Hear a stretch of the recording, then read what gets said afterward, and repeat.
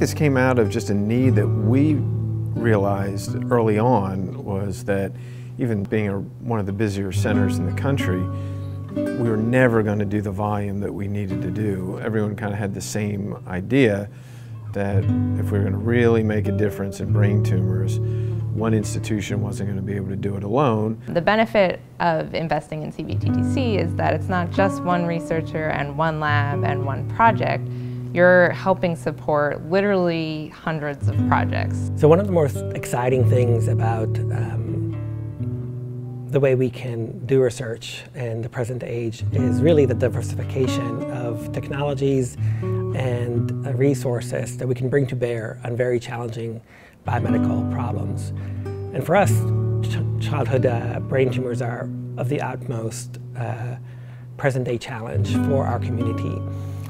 But the challenges are ones that cannot be addressed by any single laboratory or institution or any community on its own. So most consortiums, each member of a consortium would work within itself, but the CBTTC is different in that we provide open access data for researchers across the world. A lot of researchers often say, what's the catch? You know, you're going to give me data for free, or I don't have to do much to get to it. So I think it's making sure that our external researchers know that there is no catch. You know, our focus, our drive is to help kids and find better therapies and cures by sharing all the knowledge that we have, all the data we've generated, and the specimens we've collected to help them. I think CBTTC can give also insight, gross total, and a very detailed plan. That's very important. We can cooperate with each other, and we can work very details. And with the director of the CBTTC, you can do more clinical trials. When 5 years ago, CBTTC asked us to join with you, we were very happy about this. We want the same that you want. We want the cure for our children and for your children. The children are all the same in the world, and the tumor is all the same. And if we work together from Italy, from US, from China, from other partners around the world, we can do better our work.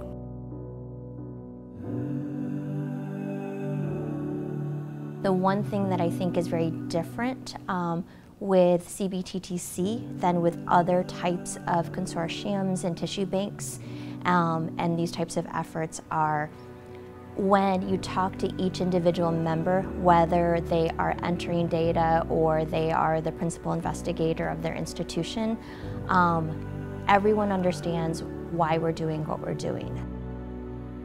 I am responsible for coordinating logistics and enrolling families that are interested in donating autopsy specimens. It's incredibly meaningful when I talk to the families because this is one of the hardest times that they're ever going to encounter. It's unimaginable. What we want to encourage is that we will respect the tissue that we receive from them and will maintain the child's legacy by making sure that we collect everything and learn everything that we can from the donation so that we keep the meaning in the life of the child. I think CBTTC's history, where we are today, has been made possible by the patients and their families, and none of this could be possible without them. And I think everyone who is involved, we're all grateful and know that none of this could be done without patients and their families. For me, I think it's inspiring just to see so many people from so many walks of life